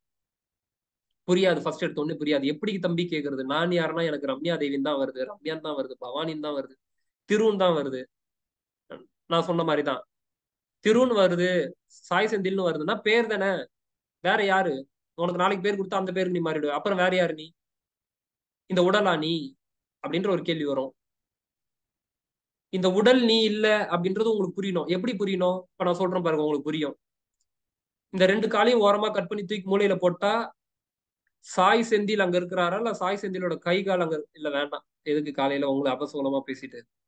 திருமாறனே சொல்றேன், திருமாறனோட கை காலை அந்த சரி வெட்டி போட்டோம் அப்படின்னா திருமாறன் அங்க இருக்கிறாரா, இல்ல திருமாறனோட கை கால் அங்க இருக்கா? திருமாறனோட கை கால் தானே அங்க இருக்கு. சரி, திருமாறனோட வயிற்று பகுதியை வெட்டி போட்டா திருமாறன் அங்க இருக்கிறாரா, திருமாறனோட வயிற்று பகுதி அங்க இருக்குங்க. திருமாறனோட வயிற்று பகுதி வெட்டப்பட்டதுன்னு தானே சொல்லுவீங்க. அது லெஃப்ட் கையா இருக்கட்டும், ரைட்டு கையா இருக்கட்டும், லெஃப்ட் காலு, ரைட்டு காலு, டோட்டலா எல்லாத்தையும் வெட்டி போட்டு கழுத்து மட்டும் ஒரு சைடு தனியா கிடக்குது, மீதி பார்ட்ஸ் எல்லாமே ஒரு சைடு கிடக்குது. இப்போ என்ன சொல்லுவீங்க? தலைப்பகுதியை வந்து திருமாறன் சொல்லுவீங்களா? திருமாறனோட தலைப்பகுதி இந்த சைடு வெட்டப்பட்டு இருக்குது, திருமாறனோட உடல் அனைத்தும் இந்த சைடு வெட்டப்பட்டு இருக்கு. அப்ப திருமாறன் எங்க போனா? புரியுதா நான் சொல்றது? அப்ப உடல் நீங்க இல்ல, உடல் நீங்களா? உடல் நீங்க இல்ல. சரி, ஓகே. நீங்க தான் இது எல்லாத்தையுமே நடத்திட்டு இருக்கிறீங்க அப்படின்னு நீங்க நினைச்சிட்டு இருக்கிறீங்க. ஓகே, நான் தான் இங்க நடத்துறேன் எல்லாத்தையுமே. நேத்து கூட நான் இன்ஸ்டாகிராம் லைவ் வரும்போது ஒருத்தன் கேட்டாங்க, நீங்க எப்படி இறைவனை நம்புறீங்க? நான் இறைவன் அப்படின்னு அதுக்கு ஒரு பெயர் நீங்க வச்சுக்கிறீங்கன்னா வச்சுங்க. நம்மள மீறின ஒரு பவர் இங்க ஒண்ணு இருக்குன்னு நான் நம்புறேன், அவ்வளவுதான். அதுக்கு நீங்க எப்படி வேணா பேர் வச்சுங்க, ஏசுநாதர்னு பேர் வச்சுங்க, அல்லான்னு பேர் வச்சுங்க, ஜீசஸ்ன்னு பேர் வச்சுங்க, இல்ல சிவபெருமான் பேர் வச்சுங்க, இல்ல விஷ்ணுன்னு பேர் வச்சுங்க, என்ன வேணா வச்சுங்க, கிருஷ்ணர் பேர் வச்சுங்க, என்ன வேணா வச்சுங்க, முருக பெருமான் வச்சுங்க, எதை வேணா வச்சுங்க. ஆனா ஒரே ஒரு விஷயம், இந்த கேமே எப்படின்னா, நான் அப்படின்னு கூடிய அந்த தன்மை எப்ப அழிஞ்சு இன்னொரு விஷயம் இங்க நடத்திட்டு இருக்குன்றதை நீங்க உணர்றீங்களோ அப்ப நீங்க ரிலீஃப் ஆயிடுவீங்க, அவ்வளவுதான். உங்களை நடத்துறது எது? மூச்சு உங்ககிட்ட இருக்கா? நீங்க விடக்கூடிய மூச்சு உங்களால சொல்ல முடியுமா? 5 மணி வரைக்கும் என்னால உயிரோட இருக்க முடியும் அப்படின்னு உங்களால சொல்ல முடியுமா? ஒன்னும் டைம் சொல்லலையே. நான் ஒரு 10 நிமிஷம் கேப் தான் சொல்றேன். இல்ல 4:47, 4:49 வரைக்கும் என்னால உயிரோட இருக்க முடியும்னு உங்களால ஒரு அஷூரன்ஸ் கொடுக்க முடியுமா? உங்களுக்கு தானே நீங்க கொடுக்குறீங்க, உங்களுக்கே உங்களால கொடுக்க முடியாதா? ஏன் கொடுக்க முடியாது? எல்லாமே நீங்க தானே நடத்துறீங்க, எல்லாமே நீங்க தான் பண்றீங்க. ஏன் வரக்கூடிய மூச்சுக்கு மட்டும் அஷூரன்ஸ் கொடுக்க மாட்டீங்க? அப்ப உங்களுக்கு தெரியுது மூச்சு விடுறது நம்ம கிட்ட இல்ல, நிப்பாட்டினா ஃபியூஸை புடிங்கிடுவானுங்கன்னு தெரியும் உங்களுக்கு, அப்படிதானே? ஃபியூஸை புடிங்கிட்டானுங்கன்னா முடிஞ்சிச்சு வேலை. வந்ததோட வேலை சிறப்பான சம்பவமாக நடந்து முடிஞ்சிச்சு. வரக்கூடிய மூச்சே உங்ககிட்ட இல்லைன்னும் போது எல்லாத்தையுமே நான் தான் பண்றேன்னா எப்படி பண்ணுவீங்க நீங்க? எனக்கு புரியலையே. இந்த பிரபஞ்சத்துல ஃபிளைட்ல போகும்போது நல்லா உணர முடியும், அது அந்த பார்வையில பார்த்தா உணர முடியும். ஃபிளைட்ல இப்படி இருந்து கொஞ்சம் மேலே ஏறினதுக்கு அப்புறம் குட்டி குட்டியா குட்டி குட்டியா குட்டி குட்டியா மாறிடுது ரோடு எல்லாம். அவ்வளவு பெரிய ரோடு அங்க இருந்து பார்க்கும்போது அவ்வளவு பெருசா தெரியுது, அந்த மேல இடத்துக்கு போய் பார்க்கும்போது அவ்வளவு குட்டியா தெரியுது. 8 அடி ரோடு இவ்வளவு தான் தெரியுது. இன்னும் நல்ல ஒரு 40 அடி உயரத்துக்கு ஃபிளைட் பறக்கும் போது குட்டி குட்டியா தெரியுது. அப்படியே நீங்க வெளியே பயணிச்சு போய்கிட்டே இருங்க, பூமியை விட்டு வெளியே போங்க, அப்படியே அடுத்த கோளுக்கு போங்க. இங்க இருந்து சனிக்கோளோட சுற்றுவட்ட பாதையே வந்து 2 லட்சம், பல லட்சம் கோடி கிலோமீட்டர், 2 லட்சம் இல்ல, பல லட்சம் கோடி கிலோமீட்டர். இது சனியோட சுற்றுவட்ட பாதையே. இதையே 2 லட்சம், எவ்வளவோ லட்சம் கோடி கிலோமீட்டர், அதுவே அப்படி இருக்கணும் போது சனியோட ஒரு பாதை மட்டும் சொல்றேன், நான் சுற்றுவட்ட பாதையே சொல்றேன். இன்னும் ஒரு கோளோட எடுத்துங்க, இன்னும் எவ்வளவோ டிராவல் பண்ணி அப்படியே டோட்டலா டிராவல் பண்ணி பாருங்க. அடுத்த மில்கி வே போங்க, எவ்வளவோ சூரியன் இருக்கு, எவ்வளவோ சந்திரன் இருக்கு. நம்ம அமைச்சது சந்திராயன் 3 வெறும் ஒரு மூணுக்கு தான், பூமியோட துணைக்கோளுக்கு தான். மார்ஸோட துணைக்கோள் இருக்கு, எவ்வளவு பார்க்க வேண்டியது இருக்கு. நீங்க என்ன நினைச்சுக்கிறீங்க? எல்லாமே நான் தான், என்ன மீறின சக்தி இங்க ஒண்ணும் கிடையாது அப்படின்னு நீங்க நினைச்சுக்கிறீங்க. அது நம்மளோட குறைந்த அறிவு அப்படின்னு சொல்லலாம். நீங்க அப்படியே கொஞ்சம் திங்க் பண்ணி பாருங்களேன், வெளியே போய்கிட்டே இருக்கும், நீங்க ஒரு தூசி கூட சமம் கிடையாது. இப்போ ஒரு எக்ஸாம்பிள் சொல்றேன், 9 கிரகம் அப்படின்னு சொல்றோம். அந்த 9 கிரகத்துல ஒரு கிரகத்துல தானே நீங்க இருக்கீங்க, பூமியில நீங்க தொங்கிட்டு இருக்கிறீங்க. பூமியில எங்க இருக்கிறீங்க? அத்தனை நாடு இருந்தும், அதாவது கிட்டத்தட்ட 70% நீரால இருக்குது பூமியே. 30% தான் நீங்க இருக்கீங்க, 30% தான் நீங்க இருக்கீங்க. அந்த 30% இந்தியால இருக்கீங்க, இல்ல சிங்கப்பூரோ இல்ல மலேசியாவோ எந்தெந்த நாட்டுல இருந்தோ வந்திருக்கீங்க. அந்த இடத்துல எங்க இருக்கீங்க? இப்ப இந்தியாவுக்குள்ள எங்க இருக்கீங்க? தமிழ்நாட்டுக்குள்ள இருக்கோம். தமிழ்நாட்டுக்குள்ள எங்க இருக்கீங்க? தமிழ்நாட்டுக்குள்ள நான் வந்து காரைக்குடி சைடு இருக்கேன். காரைக்குடியில எங்க இருக்கிறீங்க? காரைக்குடியில ஒரு ஒரு ஊருக்குள்ள இருக்கேன். அந்த ஊர்ல எங்க இருக்கிறீங்க? இந்த தெருவுக்குள்ள இருக்கேன். அந்த தெருவுல எங்க இருக்கிறீங்க? 4வது தெருவுல இருக்கேன். அந்த 4வது தெருவுல எங்க இருக்கீங்க? 5வது வீட்டுல இருக்கேன். அந்த 5வது வீட்டுல எங்க இருக்கிறீங்க? 5வது வீட்டுல ஒரு 3 பெட்ரூம்ல வந்து 1st பெட்ரூம்ல இருக்கேன். அந்த 1st பெட்ரூம்ல எங்க இருக்கிறீங்க? ஒரு மூலையில இருக்கிறோம், அப்படிதானே? அப்ப நீங்க யாரு? இந்த பிரபஞ்சத்துக்கு நீங்க தூசிக்கு கூட சமம் கிடையாது. நீங்க என்ன, நான் என்னையும் தான் சேர்த்து சொல்றேன், உங்களை மட்டுமே திட்டம் நினைச்சுக்காதீங்க, என்னையும் தான் சேர்த்து சொல்றேன். நம்மளாம் ஒரு தூசிக்கு கூட சமம் கிடையாது.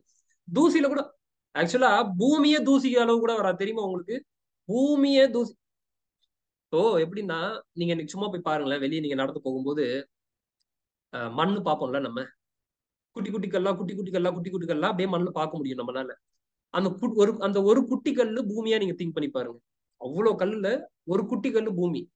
அந்த பூமியில 70% தண்ணி, மீதி 30% அந்த குட்டி கல்லு குட்டியா பிரிச்சுங்க. அதுல அவ்வளவு நாடு. அதுக்குள்ள நீங்க எல்லாம் திங்க் பண்ணி பாருங்க, எங்க இருப்பீங்க நீங்க? பூமியே தூசி அளவு வராது, நீங்க எங்க இருப்பீங்க? எங்கேயும் இருக்க மாட்டீங்க. அது அப்புறம் எதுக்கு நானுன்ற கூடிய அந்த அகங்காரம்? நீங்க எல்லாத்தையுமே நீங்க தான் பண்றீங்கன்னு நினைச்சுக்கிறீங்க. அடுத்த 2 நிமிஷத்துக்கு உங்களால அஷூரன்ஸ் கொடுக்க முடியல, என்னால உயிரோடு இருக்க முடியும்னு.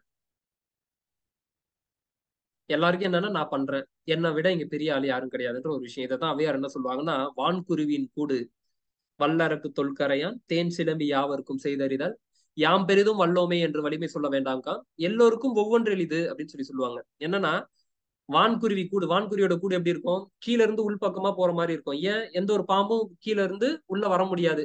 இப்படின்னா தானே உள்ள வர முடியும். கீழ இருந்து வரக்கூடியதுன்றது கொஞ்சம் கஷ்டம். எந்த ஒரு விலங்கினத்தினாலையும் எந்த ஒரு உயிரினத்தினாலையும் கீழ இருந்து கூற முடியாது. அதனால அதோட முட்டை சேஃப். அதனால அப்படி கட்டியிருக்கு. யார் கத்து கொடுத்தது அதுக்கு இன்ஜினியரிங்ல? வான்குருவின் கூட வல்லருக்கு தொல்கரையான். வல்லருக்கு அந்த தொல்கரையான்லாம் என்ன பண்ணுது? தன்னோட எச்சில போட்டே கட்டுது. கட்டி எப்படி மழை பெய்யும் போதும் எவ்வளவு ஒரு சீற்றம் ஏற்படும் போது எப்படி அந்த அளவுக்கு தாங்கி நிக்குது? அது யார் கத்து கொடுத்தா? இப்ப அதை பார்த்து நம்ம என்ன பண்ணலாம்னு இன்ஜினியரிங் பிளான் போட்டுட்டு இருக்கானுங்க. அது எங்க போய் படிச்சது? நீங்க சொல்றீங்களே பெரிய படிப்பு படிச்சுன்னு, அது எங்க போய் படிச்சது? படிப்பு படிப்பு விஷயம் கிடையாது. இறைவன் அதை கொடுக்கணும் உங்களுக்கு. இறைவன் கொடுத்துட்டாருன்னா எல்லாமே உங்களுக்கு கிடைச்சிரும். வான்குருவின் கூடு வல்லருக்கு தொல்கரையான் தேன் சிலம்பி. தேன் என்ன பண்ணுது? தேன் தேன் கூட எப்படி இருக்கு? ஹனி அந்த ஹெக்ஸாகான் ஷேப்ல இருக்கு. உள்ள திரவமா தானே இருக்கு, ஒரு லிக்விட் டைப்ல தானே இருக்கு. எப்படி கீழே ஊத்தாம இருக்கு? எப்படி அது வந்து கொஞ்சம் கொஞ்சமா சேர்க்குது? அதுக்கு யார் கத்து கொடுத்தது? அதுக்கு தனிச்சிறப்பு இருக்குது தானே. சிலந்தி எப்படி? எந்த ஒரு மற்ற உயிரினம் வந்துச்சுன்னா அதுல மாட்டிக்கும். கொசு பறந்துச்சுனால, ஈ பறந்துச்சுனால மாட்டிக்கும். ஆனா அது மேலேயே தான் அது நடந்துட்டு இருக்குது. அதுக்கு ஏன் பாதிக்கல? ஒரு ஒரு உயிருக்கும் இங்க ஒரு ஒரு விஷயம் கொடுக்கப்பட்டிருக்கு, அவ்வளவுதான். நீங்க பெரிய ஆளுன்னு நீங்க பாத்தீங்கன்னா நீங்க தோத்துருவீங்க. மின்மினி பூச்சி இருக்கே, மின்மினி பூச்சிக்கு எப்படி ஒரு எல்இடி லைட் எப்படி அந்த காலத்துல வெளிச்சமே இல்லாத ஒரு டைம்ல மின்மினி பூச்சில ஒரு எல்இடி லைட் எப்படி வச்சான்? இப்பதான் எல்இடி வந்திருக்கு. எல்இடி லைட்டை எப்படி வச்சான் இறைவன்? கரண்ட் எங்க இருந்து வருது? எப்படி ப்ரொடியூஸ் பண்ணுது அந்த கரண்ட்? அது ஆஃப் ஆகி எரியுது. எப்படி எங்க இருந்து ப்ரொடியூஸ் பண்ணுது அந்த லைட்டை? அந்த காலத்துல எந்த ஒரு இதுவுமே இல்லாதப்போ லைட் வச்சு தானே, சாரி, நெருப்பு இல்ல மின்மினி பூச்சி வச்சுதான் பண்ணுவாங்க அதுக்கான வேலைகளை. அப்ப அது எப்படி பண்ண முடியுது? அது எப்படி நடக்குது? ஒரே ஒரு விஷயத்த நீங்க புரிஞ்சுக்கணும், இங்க எல்லாம் இயற்கை நடத்திட்டு இருக்கு. இது எல்லாமே மிகப்பெரிய ஒரு படைப்பு அப்படின்றத புரிஞ்சுக்கணும். நான் தான் அப்படின்னு நினைச்சீங்கன்னா நீங்க தோத்துருவீங்க. அப்போ சிலந்தி அப்படி இருக்கு. வான்குருவின் கூட வல்லருக்கு தொல்கரையான் தேன் சிலம்பி யாவருக்கும் செய்தறிதால் யாம் பெரிதும் வல்லோமே. நான் தான் இங்க பெரிய ஆளுன்னு சொல்லிக்காதரா. எல்லாத்துக்கும் ஒண்ணு சிறப்பா தான் இருக்குது. நீ சொல்லிக்கிற நான் தான் பெரிய ஆளுன்னு, எல்லாத்துக்குமே ஒண்ணு சிறப்பா இருக்கு. இப்போ இதுவே வந்து ஒரு அப்படியே கடலுக்குள்ள போங்க. ஒரு மீன் என்ன பண்ணும் அப்படின்னா, ஒரு கரண்ட்டை ப்ரொடியூஸ் பண்ணி அதோட உணவை தேடிக்கும், தெரியுமா? எலக்ட்ரிக் மீன்லாம் இருக்கு. உள்ள இருந்து அதுகிட்ட இருந்து ஒரு கரண்ட் ஒன்று ப்ரொடியூஸ் பண்ணோம். அந்த கரண்ட் ப்ரொடியூஸ் பண்ணதுக்கு அப்புறம் பக்கத்துல இருக்கக்கூடிய மீன் அந்த கரண்டால அடி வாங்கும். அடி வாங்கினதுக்கு அப்புறம் அந்த மீன் அதை சாப்பிடும். இதுக்கு எங்க இருந்து கொடுத்தான் இறைவன்?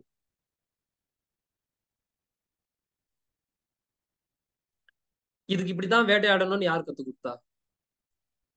புலிக்கோ அல்லது சிங்கத்துக்கோ ஒன்னு ஒரு ஒரு டைப்ல வேட்டையாடும், பாத்திருக்கீங்களா? இப்போ புலி எல்லாம் பிடிக்குதுன்னா எடுத்த உடனே கழுத்தை பிடிக்கும். சிறுத்தைலாம் பிடிக்குதுன்னா எடுத்த உடனே கழுத்தை பிடிக்கும். எப்படி அதுக்கு தெரியுது கழுத்தை பிடிச்சா செத்துரும்னு? எப்படி தெரியுது அதுக்கு? அதோட ப்ரோக்ராமிங் அப்படி. பாம்பு எப்படி பிடிக்கும்? போட்டு ஒரு சுத்து சுத்தம். எங்க சுத்தும்னு பாத்தீங்கன்னா, ஹார்ட் எங்க இருக்கோ அங்க சுத்தம். முதல்ல ஹார்ட் ஸ்டாப் பண்ணும். எப்படி அதனால பண்ண முடியுது? எப்படி அதுக்கு தெரியுது? சரி, ஓகே. பாம்புக்கும் கீரிக்கும் சண்டை வந்துச்சுன்னா கீரி என்ன பண்ணும்? பாம்பை அடிச்சுட்டு ஒரு இலையில போய் பெறலும், தெரியுமா? விஷம் ஏறாத இலையில போய் பெறலும். எப்படி அந்த இலை இதுக்கு விஷம் ஏறாதுன்னு அதுக்கு எப்படி தெரிஞ்சது?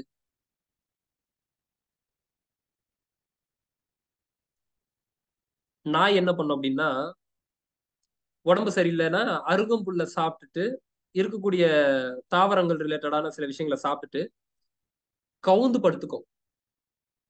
ஏன் கவுந்து படுக்குதுன்னா கிட்னில போய் பாதிச்சிடக்கூடாதான் அதுக்கு. இதுக்கு யார் சொல்லி கொடுத்தா மருத்துவத்தை? அருகம்புல் சாப்பிட்டா விஷம் ஏறாது, கூட இந்த தாவரங்கள்லாம் சாப்பிட்டா விஷம் ஏறாதுன்னு சொல்லி சாப்பிட்டுட்டு அது டோட்டலா உள்ள அந்த விஷம் முறிஞ்சு அது யூரினா போற வரைக்கும் நாய் இப்படி கவுந்துதான் படுத்திருக்கும். அதுக்கப்புறம் தான் அது கக்கும். சாப்பிட்டு நம்ம கக்குதுன்னு நினைப்போம், ஆக்சுவலா உள்ள அந்த ப்ராசஸ் முடிஞ்சதுக்கு அப்புறம் துப்பிடும். இதுக்கு யார் கத்து கொடுத்தா?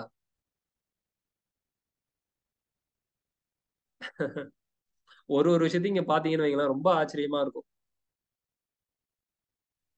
அதெல்லாம் நம்ம கொஞ்சம் கவனிச்சு பார்க்காதனால, நம்மளோட வேலையில நம்ம பிஸியா ஓடிட்டு இருக்கிறதுனால நம்ம அதை பத்தியே கண்டுக்கிறது இல்லை, அவ்வளவுதான். ஒரு விஷயமும் இங்க அழகு. எப்படி கலர் கொடுக்கும்? மயிலோட கழுத்து பாத்திருக்கீங்களா? எவ்வளவு அழகா இருக்கும். அப்படியே கலர் கலரா இருக்காது, பார்த்தா அட்ராக்டிவா. எப்படி வந்துச்சு அந்த கலர்? சரி, ஒரு மயிலுக்கு வந்தா ஓகே, வரக்கூடிய எல்லா மயிலுக்கும் எப்படி அதே டிசைன்ல பண்றீங்க?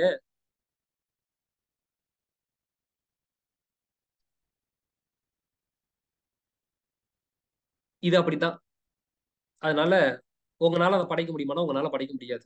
உங்களால உருவாக்க முடியுமா? நான் உருவாக்கிட்டேன், நான் எவ்வளவு பெரிய சயின்டிஸ்ட் தெரியுமா, நான் எதை பண்ணியிருக்கேன் தெரியுமா, சயின்டிஸ்ட்னு சொல்லிக்கிறியே தவிர உன்னால ஒரு கல்லை உருவாக்க முடியுமா? உன்னால ஒரு மலையை உருவாக்க முடியுமா? உன்னால ஒரு மண்ணை உருவாக்க முடியுமா?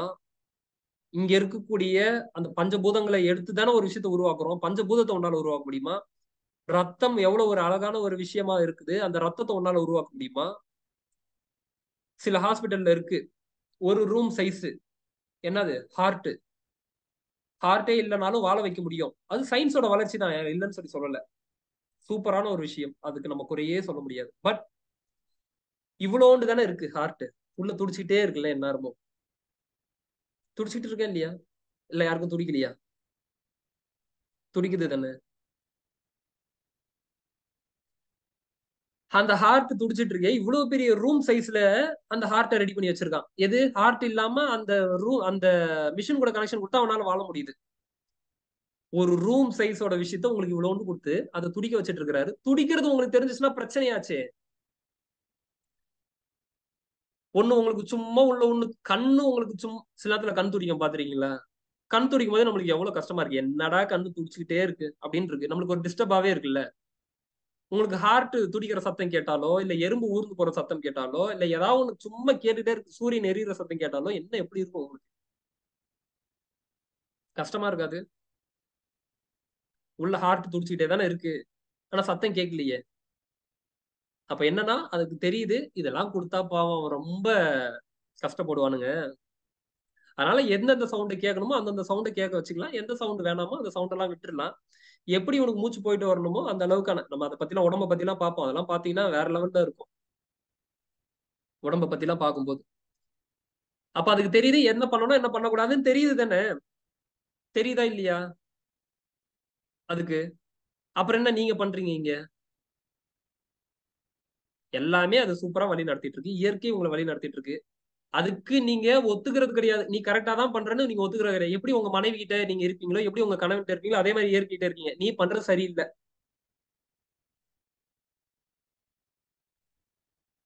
நான் தான் இங்க சரியா இருக்கேன், நீ பண்றது முழுமையான ஒரு தவறு, எப்படி நீ சரின்ற அப்படின்னு இயற்கைகிட்டே நீங்க கேள்வி கேட்கறீங்க. ஒரு 10 மாசம் கழிச்சு சரண்டர் ஆயிடுறீங்க. ஆமாப்பா, நல்ல வேலை அந்த வேலை எனக்கு கிடைக்கல, அந்த வேலை கிடைச்சிருந்ததுன்னா இன்னைக்கு பெரிய பிரச்சனையில மாட்டியிருப்பேன்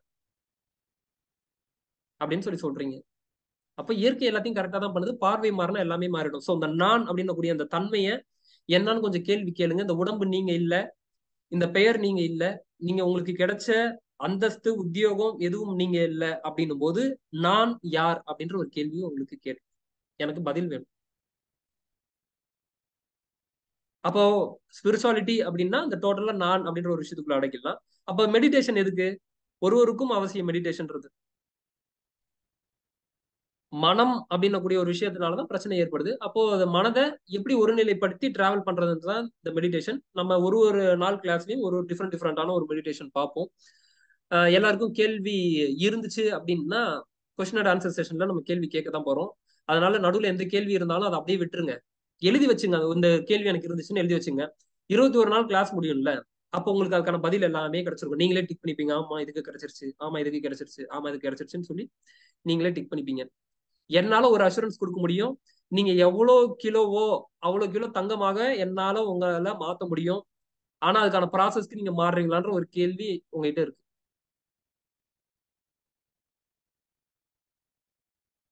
உளியோட வலியை தாங்கக்கூடிய கல்லுதான் சிற்பமாக மாறும். அதனால நான் என்ன சொல்றேனோ அதை எடுத்து உங்களால தினமும் செயல்படுத்த முடிஞ்சதுன்னா உங்களோட லைஃப் டோட்டலா மாறும், டோட்டலா மாறும், டோட்டலா மாறும். பிரச்சனை எங்கன்னா வரக்கூடிய செயல்களால் பிரச்சனை இல்லை, எடுத்துக்கொள்ளக்கூடிய மனநிலையில தான் பிரச்சனை இருக்கு. எக்ஸாம்பிள் சொல்லணும்னா என்னையே சொல்றேனே, எல்லா இடத்துலயும் இந்த கல்யாண மேட்டர் தான் எடுக்க வேண்டியது இருக்கு. ஏன்னா எனக்கு அது அவ்வளவு பாதிச்சுது, அதனால சொல்றேன். கொஞ்ச நாளைக்கு முன்னாடி கல்யாணம் உங்களுக்கு பெருசா இருக்காதுன்னு சொன்னவங்க சொல்லும்போது ஐயோ இருக்காதான்ற ஒரு பயம் இருக்கும். அதுக்கப்புறம் ஒரு கட்டத்துக்கு மேல என்ன இருந்துச்சுன்னா, ஒரு கல்யாண வாழ்க்கை அவ்வளவுதானே அப்படின்னு இருந்துச்சு. இப்ப திரும்பவும் ஐயோ கல்யாண வாழ்க்கை இருக்காதா அப்படின்னு ஒரு பயம் வரும். திரும்பவும் கல்யாண வாழ்க்கை தானே அப்படின்னு வருது. ஏன் அப்படி மாற்றம் ஏறி ஏறி இறங்குதுன்னா, எப்போ ப்ரோக்ராம் அப்படி இருக்கோ கல்யாண வாழ்க்கை பிரச்சனை இல்லைங்க, உனக்கு தான் கல்யாணமே ஆகாது அப்படின்னு நம்ம எப்போ ப்ரோக்ராம் பண்றோம்னா நம்மளுக்கு பிரச்சனையே தெரியாது. ஐயோ கல்யாண வாழ்க்கைக்குள்ள போனோம், நம்மளுக்கு அப்படி இருக்கணும் போது பிரச்சனை வருது. புரியுதா? பதில் ஒண்ணுதான், பதில் ஒண்ணுதான், இயற்கைப்படி பதில் ஒண்ணுதான். மனதினோட நிலைக்கு ஏற்றாறு போல மாறுது உங்களோட பிரச்சனை. அப்போ என்னன்னா இங்க நடக்கக்கூடிய பிரச்சனைகள் அனைத்தும் பிரச்சனைகளா அப்படின்னு முடிவு பண்றது யாரும் நம்ம தான் முடிவு பண்றோம். இப்போ ஒரு எக்ஸாம்பிள் சொல்லணும்னா, ஷேர் மார்க்கெட் ஒரு நாளைக்கு ஏறுது, ஒரு நாளைக்கு இறங்குது. இன்னைக்கு ஷேர் மார்க்கெட் ஏறுது, நல்ல ஒரு உயரத்துக்கு போகுது. ஷேர் மார்க்கெட் ஏறும்போது உங்களுக்கு பிரச்சனை கொடுக்குமா, சந்தோஷத்தை கொடுக்குமா? சில பேருக்கு சந்தோஷத்தை கொடுக்கும், ஒரு சில பேருக்கு பிரச்சனை கொடுக்கும். யாருக்கு பிரச்சனை கொடுக்கும்? யாரெல்லாம் ஷேரை வாங்கி போடலாம்னு நினைக்கிறானோ அவனுக்கு பிரச்சனை கொடுக்கும். யாருக்கு சந்தோஷத்தை கொடுக்கும்? எவன்லாம் ஷேர் வாங்கி வச்சானோ அவனுக்கு சந்தோஷத்தை கொடுக்கும். அப்போ இங்க பிரபஞ்சத்துல நடந்த மேட்ரு ஒண்ணுதான். கஷ்டமும் சந்தோஷமும் யாரை வைத்து தீர்மானிக்குது அப்படின்னா அவனோட மனநிலை அவனோட ப்ரோக்ராம் படி தானே தீர்மானிக்குது. அப்ப மனநிலையில மாற்றம் ஏற்பட்டா எல்லாமே மாறுமா மாறாதா? அப்போ அவசியம் என்ன? செல்ஃப் டிசிப்ளின்ற ஒரு விஷயமா இருக்கட்டும், எந்தெந்த விஷயத்தை ஏற்படுத்தணும்ன்ற ஒரு விஷயமா இருக்கட்டும். காலையில எங்க பக்கத்து வீட்டுக்காரர் தான் எந்திரிக்கிறாரு, மாறலையேன்னா எப்படி மாறும்? அடிப்படை மாறாம எப்படி மாறும்?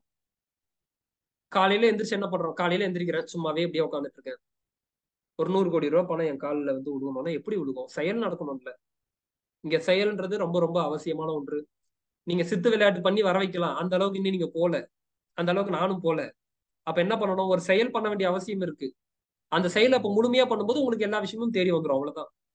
அப்ப அந்த செயலை எப்போ முழுமையா பண்ண முடியும்? எப்போ மனம் ஒருநிலைப்படுதோ அப்போ உங்களால சிறப்பா செயல்பட முடியும். அப்ப அந்த மனம் எப்போ ஒருநிலைப்படும்? இங்க நடத்தக்கூடியது எதுவுமே நான் நடத்தல, செயல் மட்டும் என்கிட்ட இருக்குது. செயல் பண்ணிட்டு மீதி நடக்கக்கூடிய விஷயத்த நான் இறைவன் கிட்ட விட்டுறேன் அப்படின்னு சொல்லி, இந்த இயற்கை கிட்ட விட்டுறேன்னு சொல்லி நீங்க எப்போ இருக்கீங்களோ மனம் அமைதிப்பட்டுரும். வண்டியை நீங்க ஓட்டுற வரைக்கும் தான் பிரச்சனை. இன்னொரு டிரைவரை போட்டு ஓட்டும்போது உங்களுக்கு என்ன பிரச்சனை? அந்த டிரைவரை தான் நான் இறைவன் சொல்லி சொல்றேன். இல்ல நான் தான் ஓட்டுறேன்னா ஓட்டுங்க, கண் முடிச்சு ஓட்டுங்க, எவ்வளவு தூரம் ஓட்டணுமோ ஓட்டுங்க, கன்னியாகுமரி வரைக்கும் ஓட்டுங்க, இல்ல மலேசியா வரைக்கும் ஓட்டுங்க, சிங்கப்பூர் வரைக்கும் ஓட்டுங்க. பிரச்சனை என்னன்னா நீங்க எப்படி உங்களோட வாழ்க்கையை எடுத்துக்கிறீங்களோ அப்படிதான் உங்களோட வாழ்க்கை. நான் ஓட்ட போறேன்னா நீங்க ஓட்டிங்க, இல்ல நான் டிரைவர்கிட்ட கொடுக்குறேன், இறைவன்கிட்ட கொடுக்குறேன்னா பக்கத்து சீட்ல சீட் பெல்ட் போட்டு சும்மா உட்காந்து ஜாலியா தூங்கிட்டு வாங்க, அவர் ஓட்டிப்பாரு. இவ்வளவு நாள் எல்லாமே பிரச்சனைன்னு சொல்லி கையில தூக்கி தூக்கி வச்சிட்டு இருக்கிறீங்க. அதை கீழே போடுங்க, பாரம் குறைஞ்சிரும்னு சொல்லி சொல்றேன். அதுக்கு போட வேண்டியது யார் பொறுப்புனா உங்ககிட்ட தான் இருக்கு. தட்டி விட முடியுமே தவிர இல்ல நான் புடிச்சிட்டு தான் நிப்பேன்னா அப்புறம் அதுக்கப்புறம் நான் எதுவுமே பண்ண முடியாது. உங்களை கூப்பிட்டீங்க வாங்க அப்படின்னு கூப்பிட்டு இங்க காமிங்க கையில என்ன வச்சிருக்கீங்க அப்படின்னு சொல்லி கீழே இருக்கக்கூடிய அப்படி கையில தட்டினா கீழே உழுகும். ஐயோ நான் விட மாட்டேன்னு சொல்லி திரும்ப பிடிச்சீங்கன்னா நான் எப்படி தடுக்க முடியும்? அதை தடுக்க முடியும்னு நினைக்கிறீங்க? அப்ப இங்க என்ன விஷயம்னா எல்லாமே கிடைக்கும், செயல்கள் அவசியமா இருக்குது, அதுக்கு ஒரு புரிதல் அவசியமா இருக்கு. கிளியரா? அப்போ இந்த புரிதல் அவசியமா இருக்கு. இந்த மனம் அந்த அளவுக்கு செயல்படணும் அப்படின்னா மனம் ஒருநிலைப்படணும். மனம் ஒருநிலைப்படுறது தான் இந்த தியானம்ன்ற ஒரு விஷயத்த வச்சிருக்கான். எல்லாருக்குமே இங்க அவசியம் தியானம்ன்றது. தியானம் பண்ணா மனம் ஒருநிலைப்படும். மனம் ஒருநிலைப்படுச்சுன்னா உங்களால சிறப்பா செயல்பட முடியும். சிறப்பா செயல்பட்டீங்கன்னா எல்லா விஷயமும் உங்களை தேடி வரும். அகத்தில் மாறும் போது புறத்தில் மாறித்தான் ஆகணும். கண்ணாடியில போயிட்டு பொட்டு துடைக்கிறீங்கன்னா கண்ணாடியில் துடைக்கிறீங்கன்னா மாறாது, கண்ணாடியை பார்க்கும்போது துடைக்கிறீங்கன்னா அங்கேயும் மாறிடும். ஸோ சிம்பிளான ஒரு விஷயம். ஸோ புரிஞ்சிருக்கும் அப்படின்னு சொல்லி நம்புறேன். நம்ம சொல்ற நோட்ஸ் எல்லாம் எடுத்து வைக்கணுமா அப்படின்னா எழுதி வச்சுங்க, பிரச்சனை இல்லை. பட் எந்தெந்த டைம்ல உங்களுக்கு உதவுமோ அந்த டைம்ல நிச்சயமாக உதவும். அதுக்கு நான் அஷூரன்ஸ் கொடுக்குறேன். நன்றிகள் அனைவருக்கும் நன்றி. சந்திச்சு ரொம்ப நன்றி. குருவே சரணம். Thank you sir. தேங்க்யூ. காலை பிரம்ம முகூர்த்தத்துல எந்திரிச்சா உங்களோட வாழ்க்கையே மாறிடும் அப்படின்னு சொல்லி பல பேர் சொல்றது கேள்விப்பட்டிருக்கோம். ஆனா பால் போடுறவங்களா இருக்கட்டும், இல்ல என்னோட பக்கத்து வீட்டுக்காரரா இருக்கட்டும், எல்லாருமே கிட்டத்தட்ட 4 மணிக்கு தான் எந்திரிக்கிறாங்க. ஆனா அவங்களோட வாழ்க்கையில மாறின மாதிரி இல்லையே அப்படின்ற பல பேரோட கேள்வி உண்டு. 70 மட்டுமே வாழ்க்கை மாறாது. சில விஷயங்களை ஹேபிட்டாக சேஞ்ச் பண்ணணும், சில விஷயங்களை ஹேபிட்ல இருந்து எடுக்கணும். இந்த மாதிரி நீங்க விஷயங்களை பண்ணிட்டீங்க அப்படின்னா வாழ்க்கையில சக்சஸ் அப்படின்ற ஒரு விஷயம் இருக்கும். ஸோ அதுக்காக தான் 21 நாள் ஆன்லைன் வகுப்பு ஆன்லைன் ஜூம்ல நடக்க இருக்குது. அதுல என்ன மாதிரி விஷயங்கள்லாம் இருக்கும்னு சொல்லி பார்த்தீங்கன்னா 21 நாள் டிஃப்ரெண்டான மெடிடேஷன்ஸ் இருக்கும். அதே மாதிரி சில சேலஞ்சஸ் கொடுப்போம். அதை நீங்க தொடர்ந்து பண்ணிட்டு வரும்போது அது ஹேபிட்டாக மாறும். அந்த விஷயம் ஹேபிட்டாக மாறும்போது உங்களோட லைஃப்ல பல மாற்றங்கள் கொண்டு வரும். அது எப்படி அப்படின்னா ஸ்பிரிச்சுவல் growth-ஆக இருந்தாலும் சரி, ஃபினான்ஷியல் growth-ஆக இருந்தாலும் சரி, வாழ்க்கையில் ஏற்படக்கூடிய பிரச்சனைகளை எப்படி ஃபேஸ் பண்றது, ஸ்ட்ரெஸ், டிப்ரெஷனு, இதுல எல்லாத்துலயும் இருந்து விடுபடுவதற்கு ஒரே ஒரு புரிதல் அவசியம். அந்த புரிதல் உங்களுக்கு ஏற்படும். ஸோ இந்த கிளாஸ்ல நீங்க ஜாயின் பண்ணணும் அப்படின்னா கீழே கொடுத்துருக்க அந்த லிங்கை கிளிக் பண்ணி ஜாயின் பண்ணீங்க.